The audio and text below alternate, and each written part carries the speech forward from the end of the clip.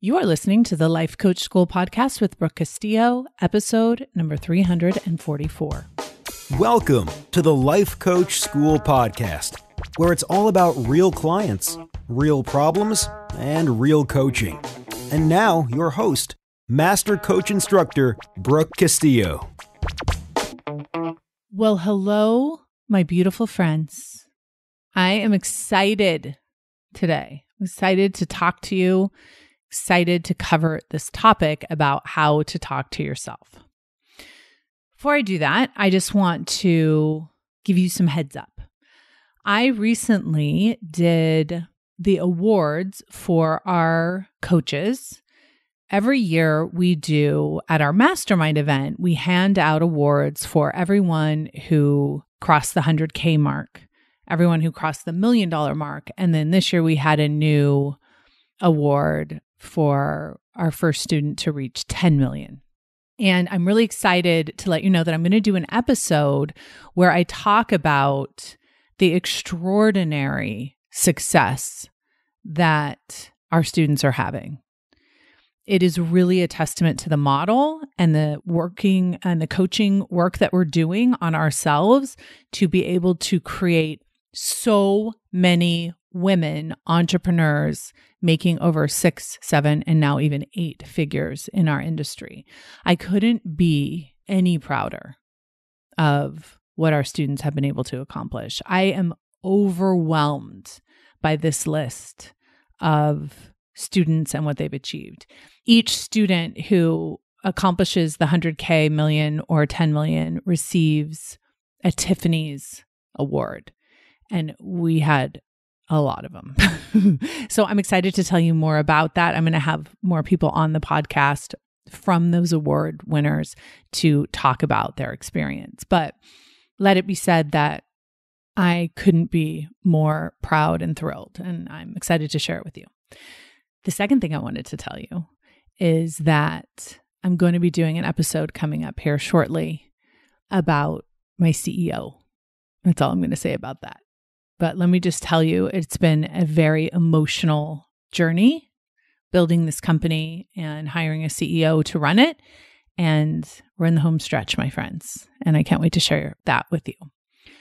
The next thing is one of my friends and I, April Franks, and I just got back from Vegas. She lives in Vegas. I went to Vegas to meet with her. And we designed a course on under-earning, how to stop under-earning by using your feminine power. April is one of those minds that I want to give you access to through me. She has a way of approaching her business, a way of looking at life, a way of showing up in the world that I admire so much. And I'm so excited to create this class with her and to teach this class with her. And we're going to do a podcast together that talks about the concepts that are in the course that we're teaching. But I just want you to kind of put it in the back of your mind that you will be taking this course with us. It is so good. The ideas and the conversation and what came up for us is all brand new material that we've both had extraordinary success in our businesses. And what most of you know is that when I'm doing things in my own life, in my own business, I'm always thinking about you. How do I help other women, other people do what I'm doing? And so I always have this like running narrative in the back of my mind that is always creating not just the results in my life, but also the curriculum for the results in my life. And so I feel like this collaboration is going to be one of those magical experiences, and we're going to teach it live. And as you all know, I rarely teach courses live anymore, unless it's in Self-Coaching Scholars, but this is one of those exceptions because I really wanted to do this collaboration and support her in her business and also expose all of you to our collaborative ideas that I think will change your lives if you're interested in making lots of money as a woman. And you men can come too. And then the last thing that I'm working on, it's not the last thing, but another thing that I'm working on is a program on relationships. And I kind of teased this a couple podcasts ago, but I wanted to tease it again. I am As most of you already know, I am single and have been single and dating and have come up with the concept of the 90-day relationship. And it has been life-altering for me. And the curriculum that has come out of that work that I'm doing is like nothing I've ever taught before. And I'm going to teach it live as well. And it will be one of those opportunities if you're interested in building a romantic relationship and you want some of my insight on how to approach it and how to do it, will be a class that you want to join. So I've been doing a lot of course creation, which is so fun and so exciting. And we'll be doing a lot of the ideas and curriculum and scholars too. So you'll be getting sneak peeks in there and some visibility on what we're actually working on. So I'm really excited about all the things that are going on. I've been traveling, like I said. I went to Las Vegas, and then my girlfriend Tanya and I went to Beverly Hills, and now we're back in Austin. And just the other night, we were sitting around talking about money, which, I love to talk about. And I was noticing some of what was happening with my friends who don't make as much money as they would like is the way they talk to themselves. And so I wanted to do a podcast on this because it's very subtle, the way we talk to ourselves. And both of these friends of mine are exposed to my work and understand my work, and I've corrected them many times, and they still are saying things that are interfering with their ability to move beyond their current models. And it's because they don't even realize that the thoughts that they're having are so destructive. And when you become aware of your own thoughts, sometimes you only get the conscious ones, like you only get the big ones that sound terrible and negative, and you miss the more subtle ones that are keeping you out of your financial vortex. And so I wrote down, actually, because I've been correcting my friends on this, I wrote down many of the thoughts that I've been correcting them on, and I wanted to share them with you on the podcast because I think many of you might be having some of the same struggles that they are. So what I mean by the struggle is many of you have studied my work and you have impossible goals and you have financial goals and you're working towards doubling your businesses. And sometimes what happens is we set those goals for ourselves and we're not hitting the touchstones, the touch points on the way to those goals. So for example, if we say we want to make 100K a year, we could be halfway through the year and we've only made 10K, right? So we feel like we're not quite where we need to be in order to get the result we want. And that's a very common, that happens to me as well. It happens to everyone who is out pursuing a life bigger than the life that they currently have. And one of the things that I want to point out, though, that's important for you to pay attention to is when you look at those circumstances in your life, when you look at the actual money that you are making, what are your thoughts around that current circumstance? Because your current circumstance will trigger thoughts that will create results, which will then become your new circumstances. So you need to be paying attention to how you are relating to the current circumstances in your life. And here are some of the sentences that I hear a lot of my friends saying. Let me give you the first example. Actually, I was talking to one of my friends and he said, I want to get better at attracting money. And I pointed out to him, I said, when you say it like that, I want to get better at attracting money, the underlying thought there is, I'm not good enough at attracting money because I need to get better at it, right? Sounds very innocent. Sounds very lovely. Sounds like a good idea. Get better at attracting money. Why not? But without understanding that that thought is perpetuating the idea that you're not already good at it, you're missing my whole lesson on how we have to be our future self before we can create the results. We have to think as if we are already getting the result in order to get the result. So someone who is attracting the amount of money that they want to be attracting in their life would never be thinking, I need to get better at attracting money. They would be thinking a thought like, I am very good at attracting money. I attract money very easily. Money is attracted to me. It seems subtle. It seems like there's very little difference, but I'm telling you, the difference is huge. So many of you will you'll hear me talk a lot about how much I love money and how much money I have and how wealthy I am and how wonderful it is to be so wealthy. And now that I am very wealthy, it makes sense that I say those things. Like the result is already there in many ways. But I was thinking this way before I had this money. That is the reason that I have it.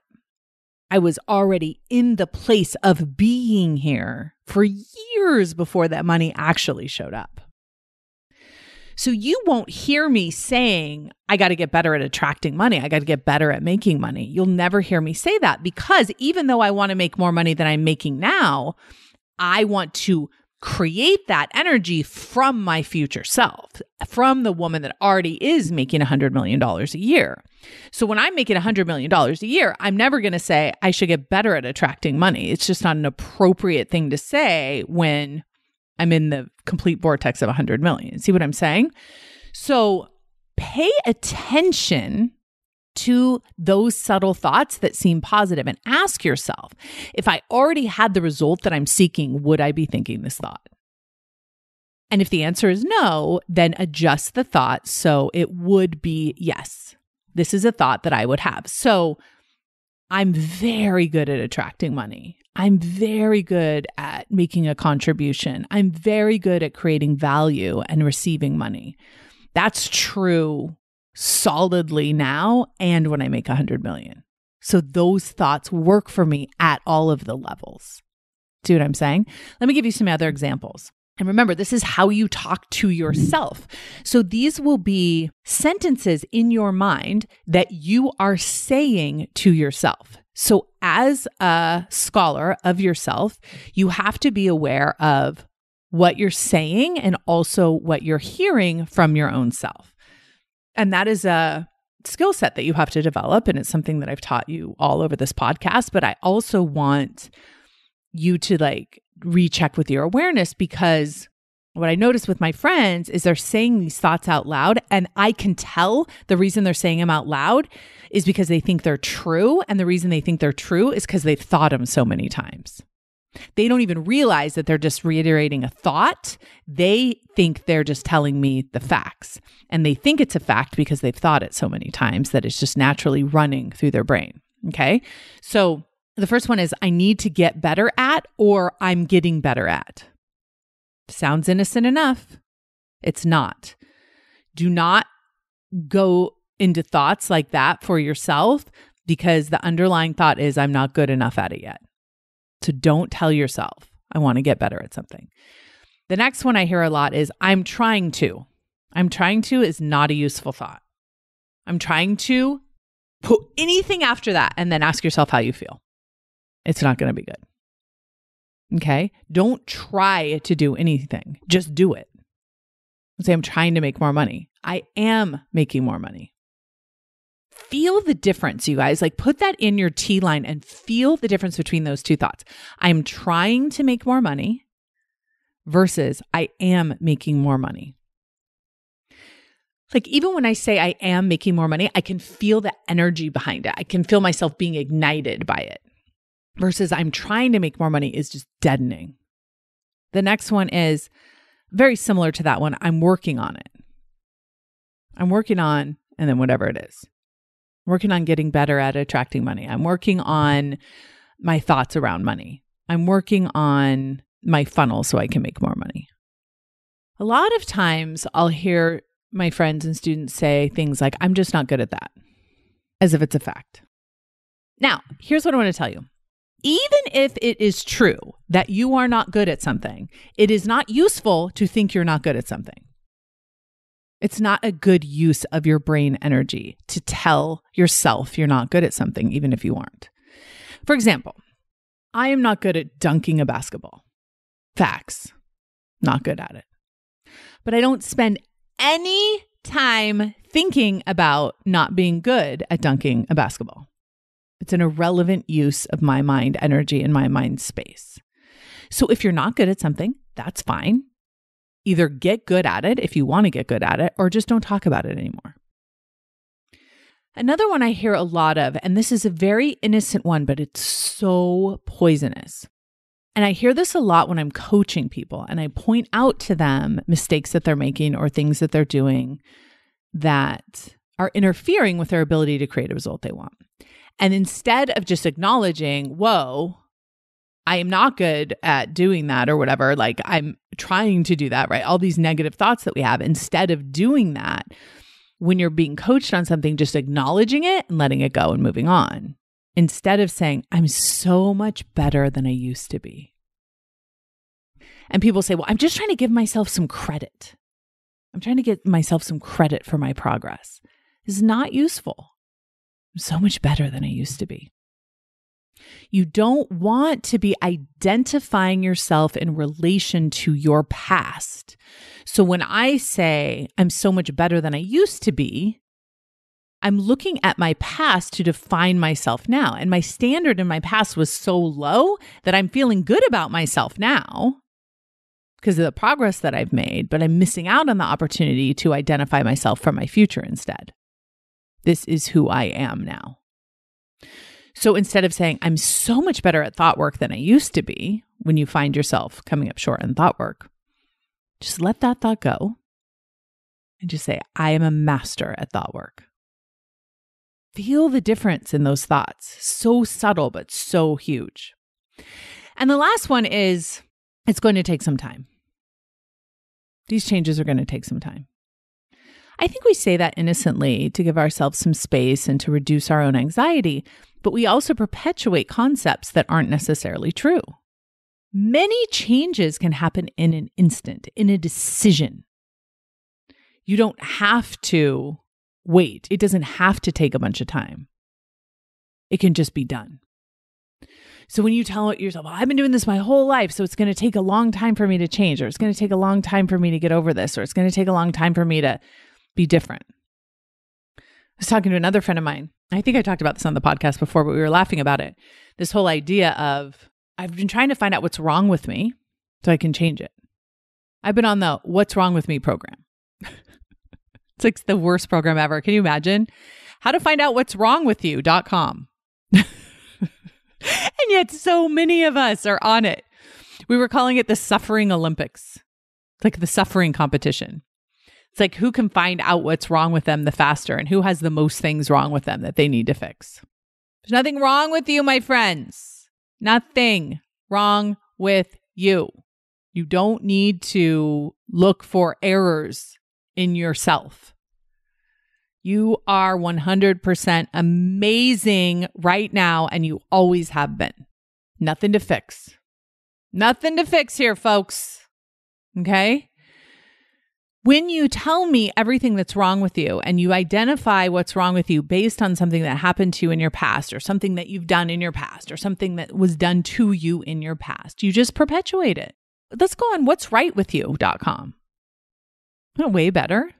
What's right with your life? What's right with you? What's right with your people? Let's play that game. Notice how often you tell your sad stories. Notice how often you complain.